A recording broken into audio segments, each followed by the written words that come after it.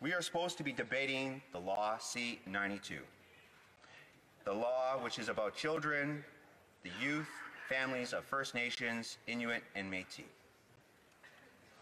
And we're not debating that right now, because instead we're debating, because this is what the Conservatives wanted. They wanted to debate this infrastructure report, an infrastructure report which demonstrates the poor management of the Conservative Party when they were in power about the public good in Montreal for the Champlain Bridge.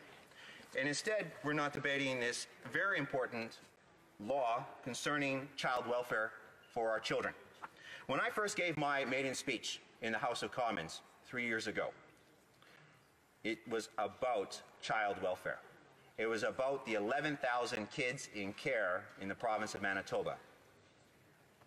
And since that time, I've had the opportunity in my riding, one of the poorest ridings in the country, of speaking with mothers and fathers who have had their children taken,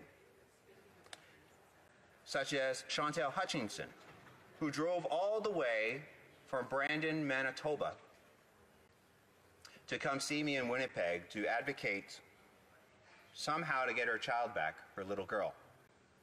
And I keep this photo of the little girl above my stove, so that when I'm cooking in my condo, in my apartment here in Ottawa, I remember why I was elected.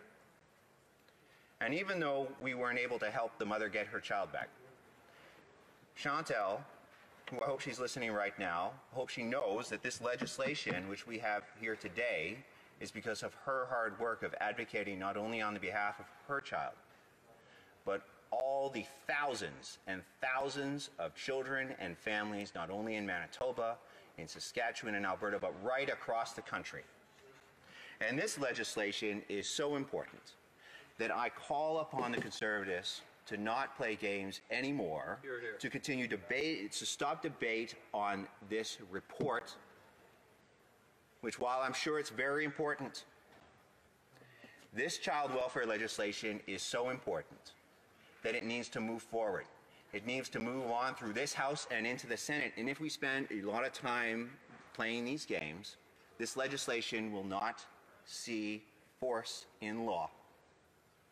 And we will not affect the change. We will continue doing the same things that we did under the Indian residential school. Indian residential schools were about placing children in large institutions. But back in the 60s, we slowly changed that.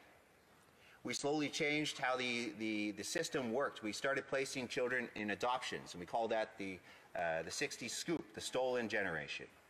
And then in the 80s, we stopped using adoptions and we started doing foster families, child welfare.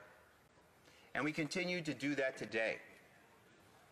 And it is extremely sad that that continues. But we are just perpetuating the same mistakes of the past, but just in a different way, more diffuse. Instead of having concentrated children in one place, we've just spread them around society. Yet that's what happens day in and day out in this country for some of the poorest citizens who can afford lawyers, who can afford to really advocate on their own behalf, who are sometimes only 18, 19 years old, who did get pregnant, but who want to love their child.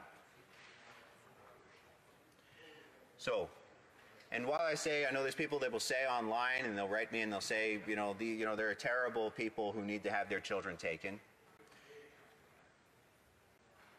The province of Manitoba, through the Health Sciences Centre Research Branch, published a report looking at child welfare, and 87% of all children taken are taken not because of issues related to abuse, it's taken of issues related to poverty. 87% related to poverty. That leaves 13%. And incredibly enough, only 13%, that 13% is where we have allegations of abuse. Of that 13%, only 12% are substantiated abuse. Meaning the vast, vast majority, there is no abuse involved. It is just because people are too poor to look after their own children or for other issues.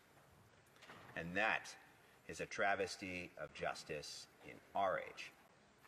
And that's why it's important that we have some consensus to stop debating Report 51 and move on to C-92, a historic piece of legislation which will affect great change across our nation, which is needed now, before this Parliament ends, while we have the opportunity and the chance. Do not let this occasion slip through our fingers. Every parliamentarian who participates in this debate on C-92, who lets this legislation move forward, will be able to look themselves in the mirror, Mr. President.